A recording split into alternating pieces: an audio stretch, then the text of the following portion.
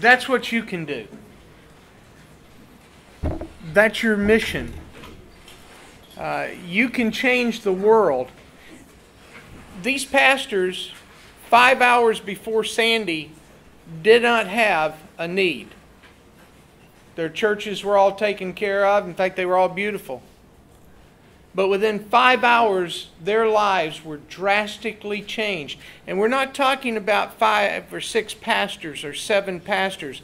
We're talking about thousands upon thousands of people. And the saddest thing I know is we have to beg to get churches to send workers to people who have lost everything. Why is that? Have we lost all compassion? You know, I never have to beg. You know, most of those men today, every time there is a disaster, I get a check for $4,000 to $5,000 from them. You know why? Because they were the recipient of that kind of love. Maybe it's because we never suffer in this country. We hide suffering from ourselves. We don't even see dead bodies anymore. They're put in a building, a special beautiful car. They're housed in beautiful caskets. We don't even open the top of the casket. We're afraid for children to experience death today. We're horrified at it. And so we go through life in a cleansed world that knows nothing about suffering. The greatest suffering we have is we've got a test next week. And most of the time we think the teacher's a little unfair about that. And we're swift to tell them so. Why? Because we do not endure hardship. It's not a part of our vocabulary. And yet every day in this world, people experience the kind of horror that you couldn't put on a TV screen and explain it in full detail. I want you to recognize you didn't come here for us to entertain you. You came here so God would break your heart and you would see that you have so much value to the rest of the world. And they desperately need what God has invested in you.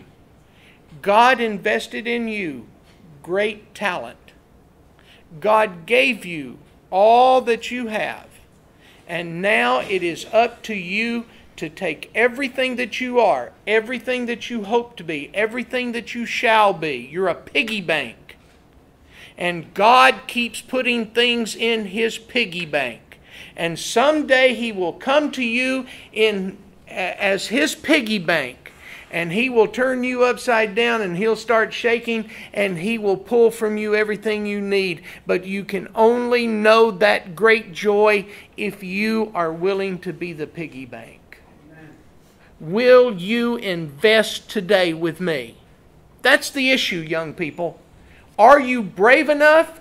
Do you have the courage? And do you have the sense of sacrifice that you would allow God to take your life and move it in any fashion He chooses so that the world can see the hand of God? Nehemiah said they saw the great hand of our God, the good hand of our God. God's hands are good. We need to show it. All right? Well, that's my hobby horse. All right? But it's a good hobby horse. All right? I hope everything has been good today.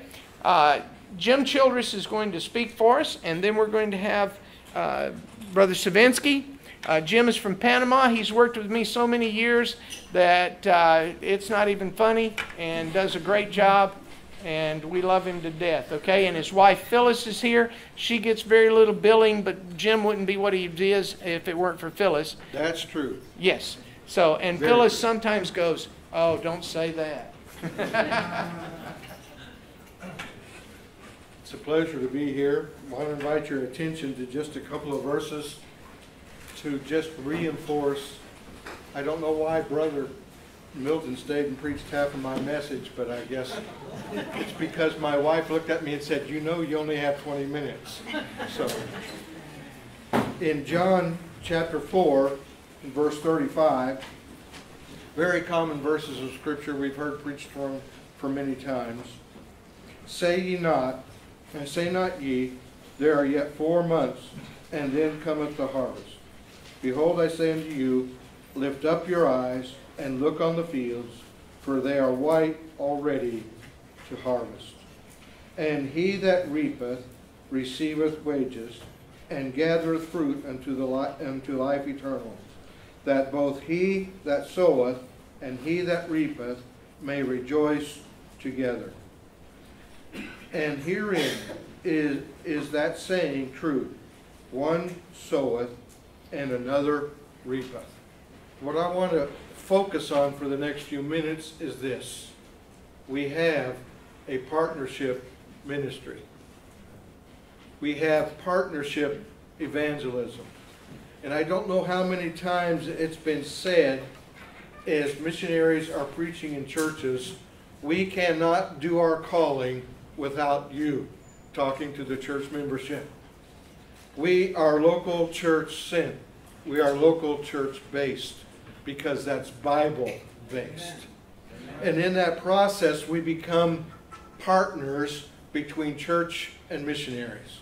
So the church cannot fulfill the Great Commission without the missionaries, and the missionaries cannot fulfill the Great Commission without churches.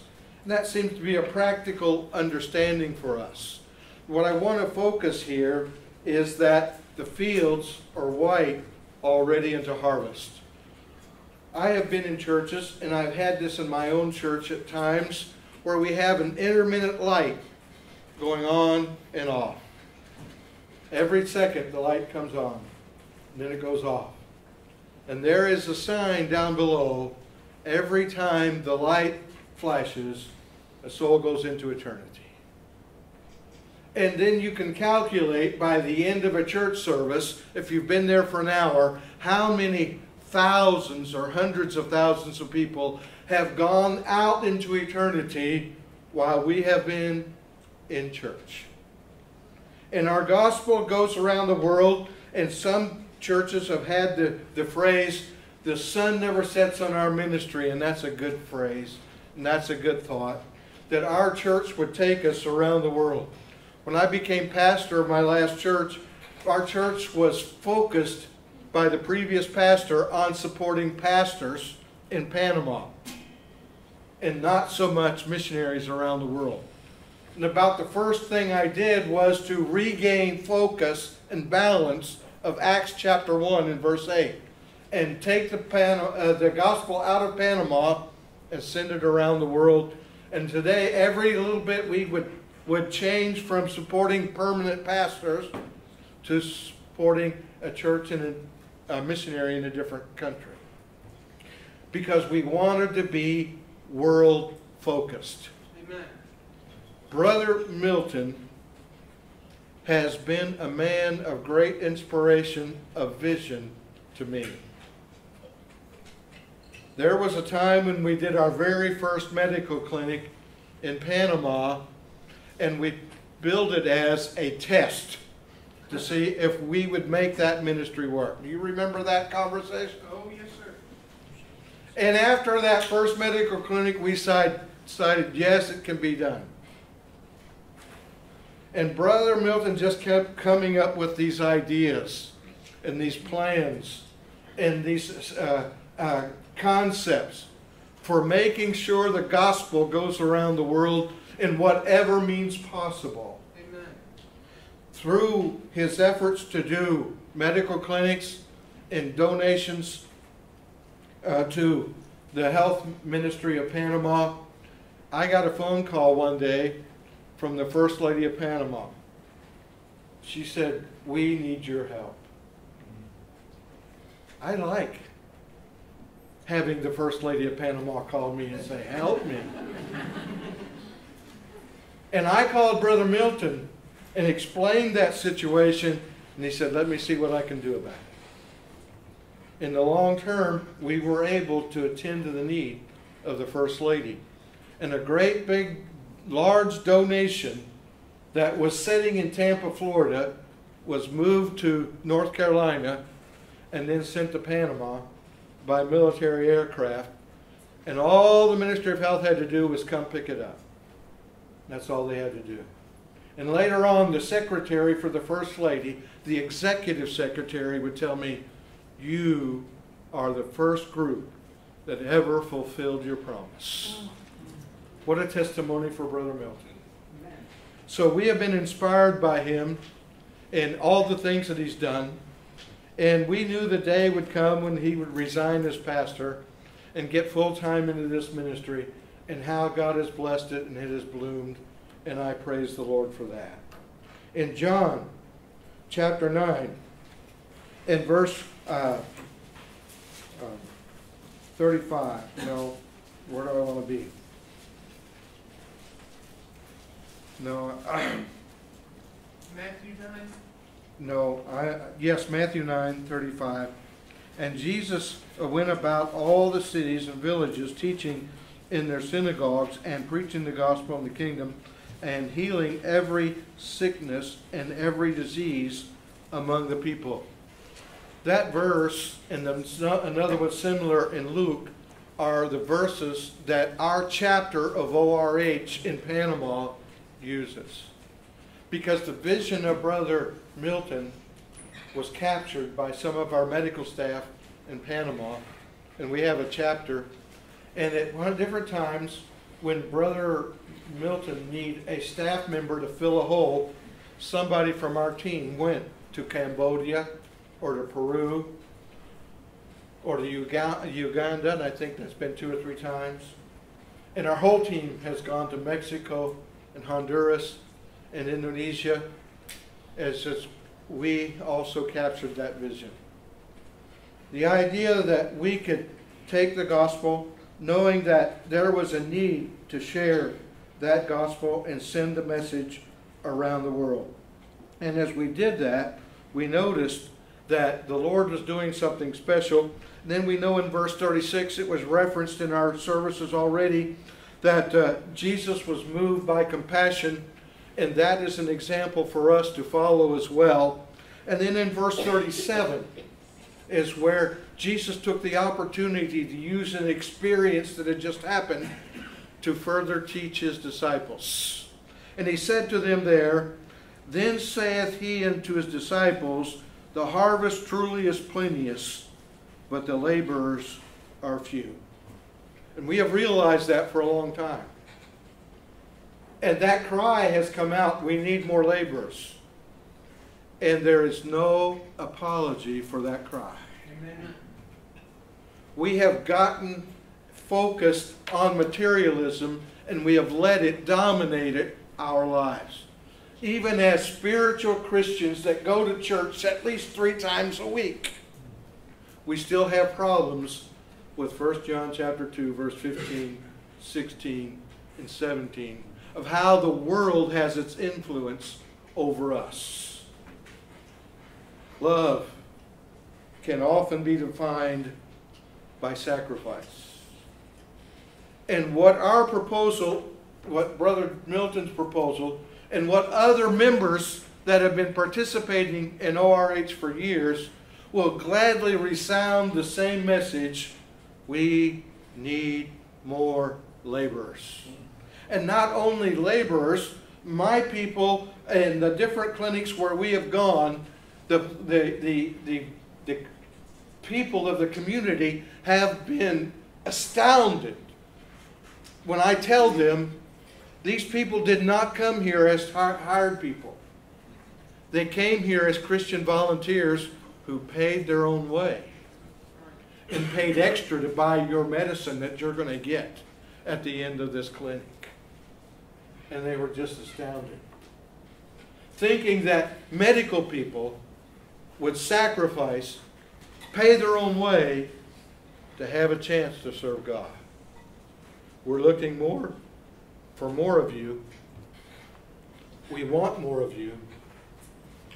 We need more of you. And we can expand when you decide what many others have already decided.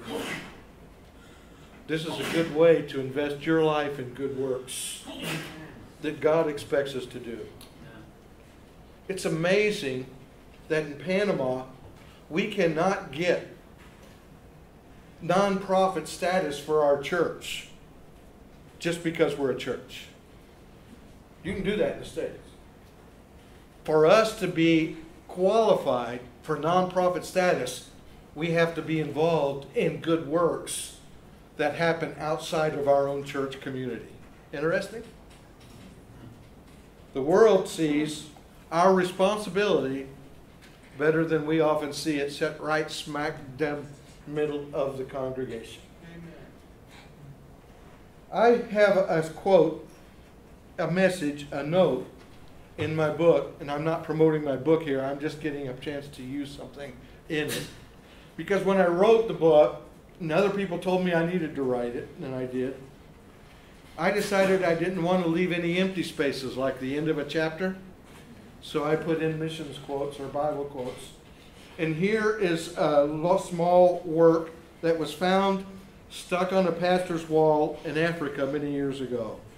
The title is My Commitment as a Christian. I am a part of the fellowship of the unashamed. I have Holy Spirit power. The die has been cast. I have stepped over the line. The decision has been made.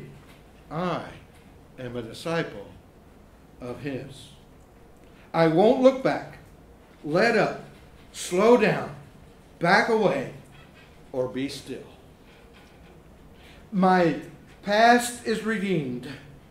My present makes sense. My future is secure. I'm finished with and done with low living, sight walking, small planning, smooth knees, colorless dreams, tamed visions, mundane talking, cheap living, and dwarfed goals. I no longer need preeminence, prosperity, position, promotions, plaudits, or popularity. I don't have to be right, first, tops, recognized, praised, regarded, or rewarded. I now live by faith, lean on His presence, walk by patience, live by prayer, and labor by power. My face is set, my gait is fast, my goal is heaven, my road is narrow, my way rough, my companions few, my guide reliable, my mission clear. I cannot be bought, compromised, detoured, lured away, turned back, deluded, or delayed. I will not flinch in the face of sacrifice, hesitate in the presence of adversity, negotiate at the table of the enemy, ponder at the pool of popularity, or meander in the maze of mediocrity. I won't give up, shut up, let up, until I have stayed up, stored up, prayed up, paid up, and preached up for the cause of Christ. I am a disciple of Jesus. I must go till He comes, give till I drop, preach till all know, and walk until He stops me. Work till He stops me. And when He comes for His own, He will have no problems recognizing me. My banner will be clear. Written by a young African pastor, tacked on the wall of his home. And as I read that and looked at it, I said, I wish I had written that many years ago.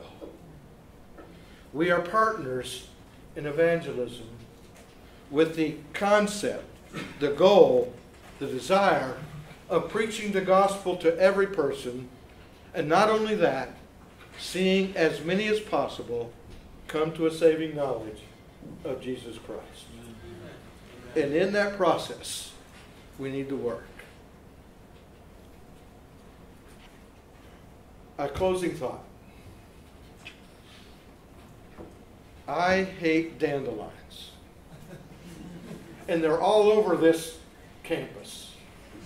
When I'm at my dad's, I'm spreading that kind of stuff that kills big leaf things, and because I like the yellow flower. But I don't like that little ball that comes up there with all those seeds on it and goes everywhere and produces more dandelions. As I was taking care of my dad's lawn one day, I came up with this thought. Why aren't we producing like the dandelions? We are partners in the Great Commission. Accept partnership with us. Amen. Amen. And see that we have a greater reward by winning more and more people to Christ. God bless you. Amen.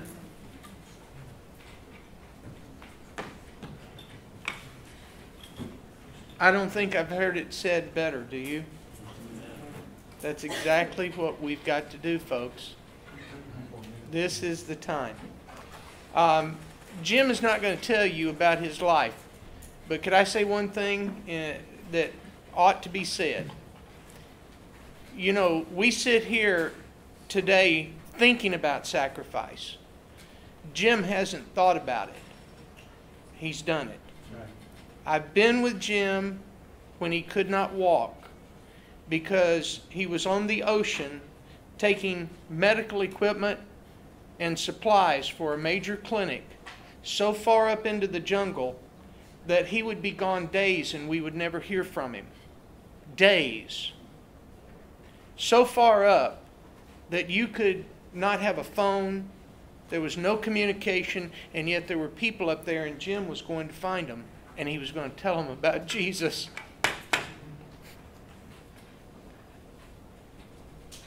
A wave came over the reef, capsized his boat. Jim's by himself. He's underneath that boat. Every bit of the supplies has gone to the bottom of the ocean. He begins to swim toward the shore with his boat. And if I'm not telling this right, you tell me. I sat on the hull of the boat. Okay, he sat on the hull of the boat. He cheated. Okay. There were other swimming adventures. Yes, there were other swimming adventures.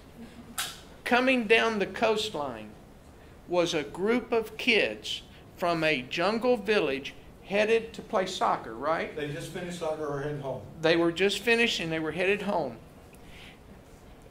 Here he is in the middle of no place, and I can't tell you, we were on one time and the waves were so big. Oh, I looked at him and I said, Jim, we're not going to make it.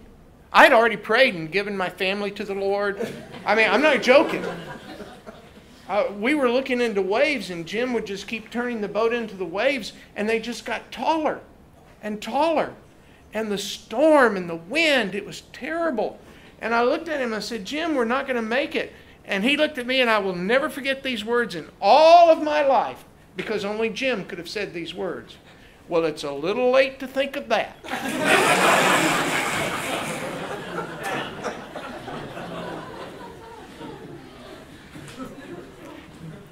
God's always taken care of this man. Along came this group, pulled him into shore, okay?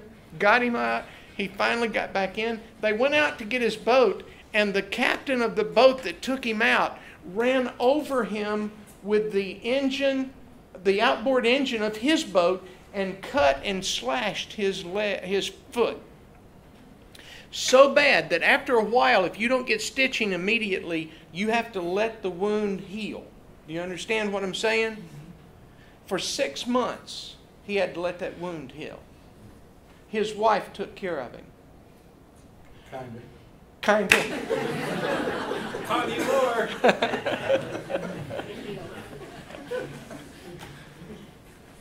When he stood right there, my heart broke.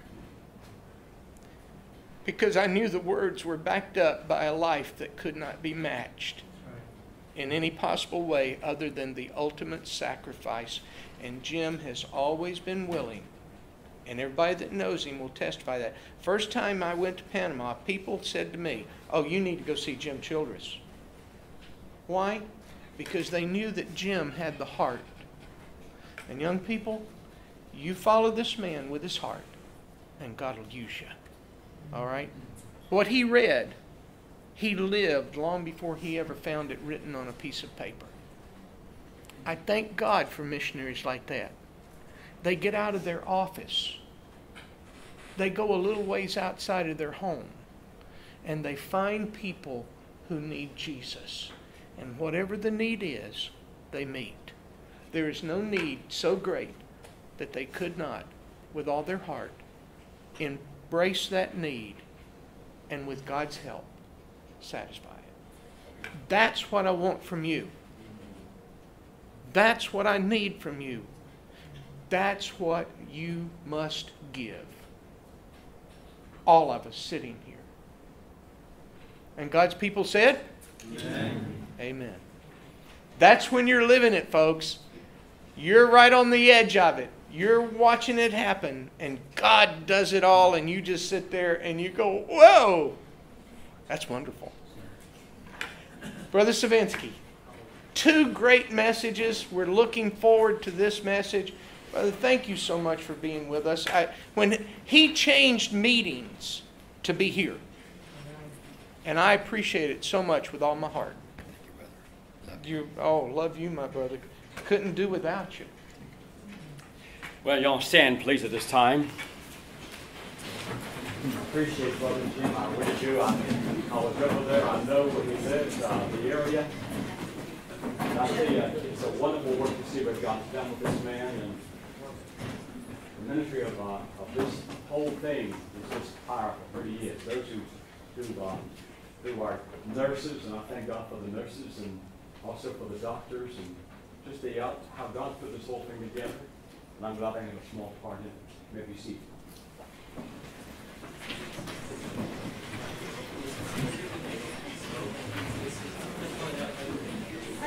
Would you take your Bibles now and go to 1 Kings chapter 17? As you turn to 1 Kings 17, I want to bring a message about a man of God named Elijah. You know, the Word of God tells you in 1 Corinthians 10:11, now all these things happened unto them for examples, and they're written for our admonition. And so often we look at the life of these men of God and wonder how God used their lives in a marvelous way. And it's a powerful example and encouragement to our lives. So I want us to look at the life of this man, Elijah. Look at 1 Kings 17:1, please. And Elijah the Tishbite, who was in the heavens of Gilead, said unto Ahab, as the Lord God of Israel liveth, for whom I stand, there shall be dew nor rain these years, but according to my word. Look here, please. Elijah came on the scene at probably one of the worst times in the history of Israel. The new king was one of the worst who ever ruled over the land. 1 Kings 16:30 says, and Ahab, the son of Omri, did evil in the sight of the Lord above all that were before him. Now this wicked man had 2 goals in mind. One, he wanted to stamp out the faith of God's people. Number 2, he wanted them to worship the false god Baal. At that crucial hour, God raised up the great prophet Elijah. Now Elijah's name means, my God is Jehovah. This man's very presence was to display the power of God. And that was important because the people had lost sight of the Lord. In Acts 17:23, the Word of God says, to the unknown God, whom therefore ye ignorantly worship, him declare I unto you. And Elijah was going to declare this unknown God to Ahab and Jezebel, a husband and wife that were the most diabolical team in the Old Testament. Ahab had no fear of God. His unbelief knew no boundaries. But the vastness of that man's ungodliness was no comparison to the greatness of Elijah's faith.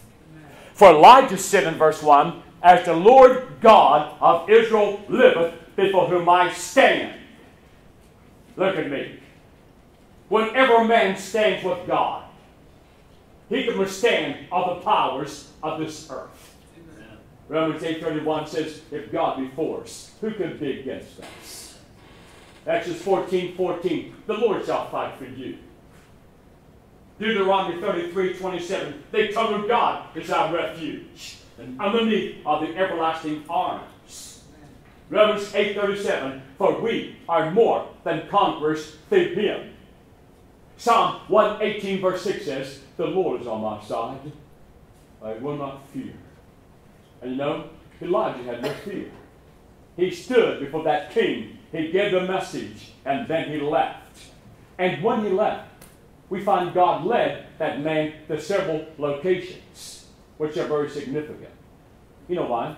Because I believe as you go through your life as a child of God, God's going to put all of you, you hear me? All of us at these specific locations. And what were they? Well, first of all, look at verse 2 and 3. "And the word of the Lord came on them, saying, Get thee hence, and turn thee eastward, and hide thyself by the brook Cherith, that is before Jordan." Now look here, please.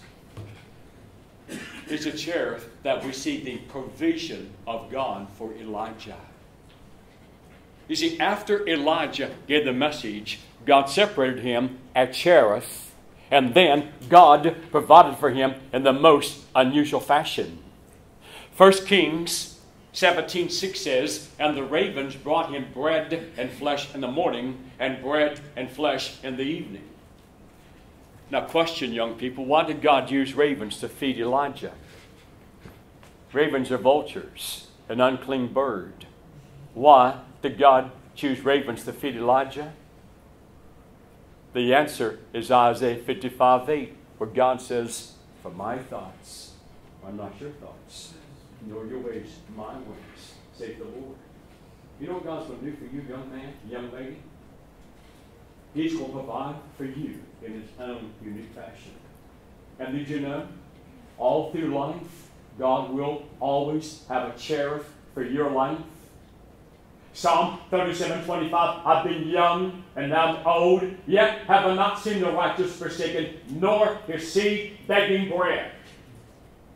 He'll always take care of you. The Bible says in Philippians 4:19, "But my God shall supply all your need according to His riches and glory by Christ Jesus." And so, God had Cherith, the place of the provision for Elijah. Number 2, look at verse 9. The second location. "Arise, get thee to Zarephath, which belongeth to Zidon. Behold, I've commanded a widow woman there to sustain thee." Now look here. Zarephath was the place of the program of God for Elijah. You see, Zarephath means a smelting furnace. It's a place where they take a large metal pot. They put broken pieces of metal in there. They then put a real hot heat under it. As that pot gets red hot, all of the small pieces of metal on the inside begin to melt. In the process of melting, all of the impurities in the metal come to the surface. They take a large spoon called a cradle, and they will scrape all of the impurities off so the metal will be strong in its final states. Now look at this finger right here, would you please? That's my preaching finger, all right? I'm left-handed. You know, if I could point my finger at each one of you in this room tonight, this afternoon, I'll say this to you. Every one of us, there are impurities within our lives. What the Lord will do, He will put us at a cherith. He will put the heat under our lives. He will have these impurities service in our lives so God can extract them for one reason. So God can make you a better individual. What was God doing with Elijah at Zarephath? Well, the Word of God says he was taken care of by a widow. And the Word of God says that one day that widow had a child and the child died. And the Bible says of Elijah in 1 Kings 17 and verse 20, and he cried unto the Lord. In 1 Kings 17:21 says, and he stretched himself upon the child 3 times. He literally fell on that boy's body. Stretched himself out. He cried out to God. You know what? Have you ever come to a place in your life where you have literally fallen flat on your face and said, dear God, I don't know what to do? Amen. Now, I'm not going to impress any one of you, but I want to embarrass it too. There have been times in my life when I have fallen on my face and I have cried to God and I said, dear God, I don't know what to do. I don't know what to do. You know what, young person? Zarephath is a very hot place, but it's a necessary place. Look at me, don't you dare. You hear me? Don't you dare leave Zarephath. There's no way God could shape your life. You see, God will not destroy you at Zarephath. God will develop you. Psalm 66 verse 12, we went through fire and through water, but thou brought us out into a wealthy place. Job 23:10, when he hath tried me, I shall come forth as gold. So, he'll have you at Zarephath. There's a program that God must have you go through to shape your life and extract those things that will destroy you. But third of all, would you go now to chapter 18 and verse 21. And Elijah came unto all the people and said, how long halt ye between 2 opinions? If the Lord be God, follow him. But if Baal, then follow him. And the people answered him not a word. Now look this way. The third location was Mount Carmel. It's at Mount Carmel we see the place of the power of God for Elijah. You know, on Mount Carmel, Elijah faced 450 false prophets of Baal. And Elijah gave a challenge. He said, you build an altar, you put a bullock on it, you put no fire under.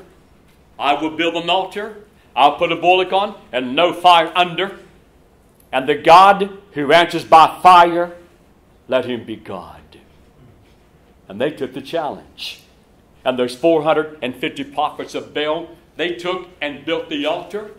They put the bullock on and no fire, and they began to pray. And they said, oh Baal, hear us.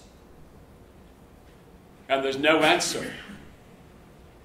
And therefore, they began to cut themselves where blood was running out of their body and said, oh Baal, see our sincerity, hear us. And for 6 hours they prayed. And now they're exhausted and weak, and they sat down. Elijah comes on the scene. He built the altar.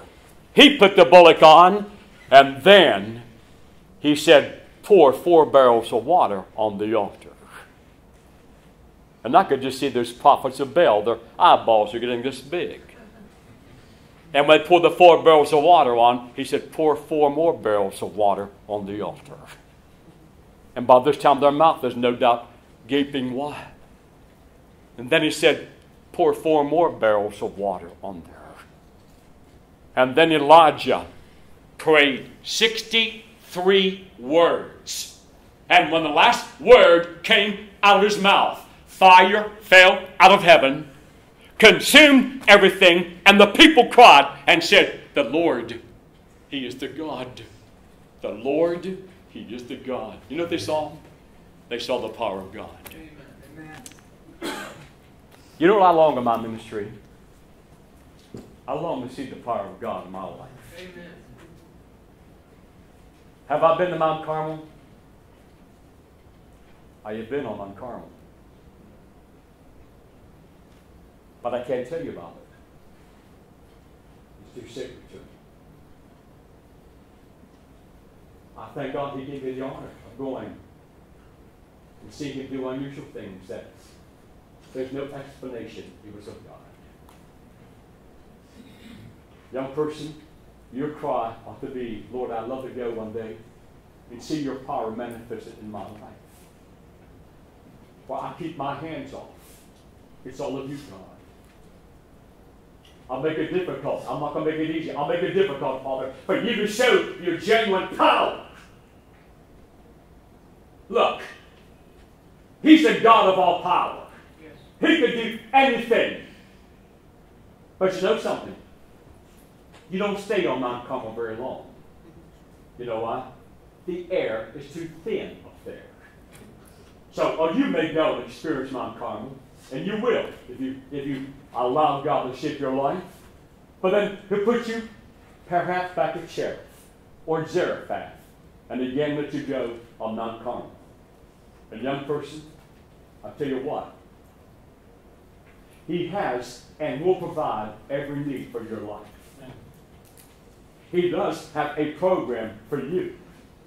And one day He'll allow you to experience His power and let you see His mighty power manifested in your life. Let's bow our heads and pray. Before I do pray, with the heads bowed, you see, Brother Jerry, you know, I need to be a sheriff in my life. I need to see God provide for me. Or perhaps you say, you know, you may not know what I'm going through, but I'm going through a Zarephath. I tell you, it's very hot in my life right now, and it's very difficult. I've never understood why God allowed this, but today I see God is refining my life, isn't He? Yes, He is. Perhaps you long, you crave to be and experience the power of God upon your life. You see, Brother Jerry, there are specific needs in my life. Would you just pray for God to help you respond to Him accordingly? Would you raise your hand and voice that to your Lord? All right, God bless you. God bless you. As soon as you raise your hands, God bless you. Put them back down. Okay, God bless you back there. Others, yes, God bless you. Our dear Father, we thank You for the example of this great man of God, Elijah. And Lord, I pray today for those in this room. The great potential here, Father, to be used of You. Yes. That know, Lord, You'll always provide for us. You always have, Lord. And I praise You, Father, for the fact that Your program is always perfect. Yes. And I thank You, God, the day that You can manifest Your power, where people stand in awe, and You get all the glory, You get all the praise, and we uplift and exalt the Savior. Thank You for the blessed Holy Spirit, Father, who guides us in all truth. And may this message be a means of edification for Your people, we ask in Christ's name. Amen. Boy, it's great, isn't it? It's wonderful. We have a song that we always sing. I think we're ready to sing it now. Okay? I think we're beginning to see where we got to go. Okay? And we love this song in ORH. We sing it all the time. And it's the prayer of David Livingston. Lord, send me anywhere. How many of you know that? Oh, good. Okay. Let's sing the chorus, and we'll do the verses tomorrow, and we'll just enjoy everything, okay? Lord, send me anywhere. Only go with me. Lay any burden on me. Only sustain me. Sever any tie.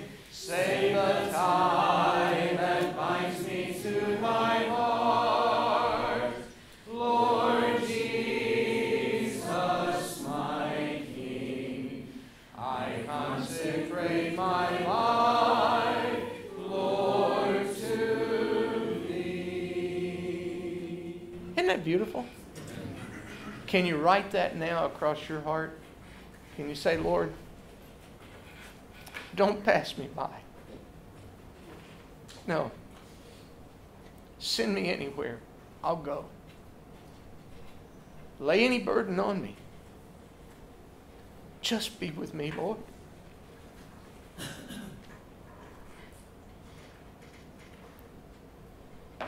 I give my life to You, Lord. It's Yours. You do with me as You see fit. Young people, when you say those words, you will have just engaged on the greatest life that you could ever hope to experience on the face of this earth. Because God Himself will go with you and take you to places you never thought you could go. And you will do things you never thought you could do. And at the close of your life, you will long to see His face because He is so close to you. And people will watch and they will not understand, but you will. You will understand the dearest things about the God that you've talked about, but now you know. May God send each one of us to His field to accomplish those great things. Amen? Amen. Father, bless us now. We have so much to do for you. We're listening, Lord. May we hear your voice. May we see your power. And may we enjoy your presence. In Jesus' precious name, amen.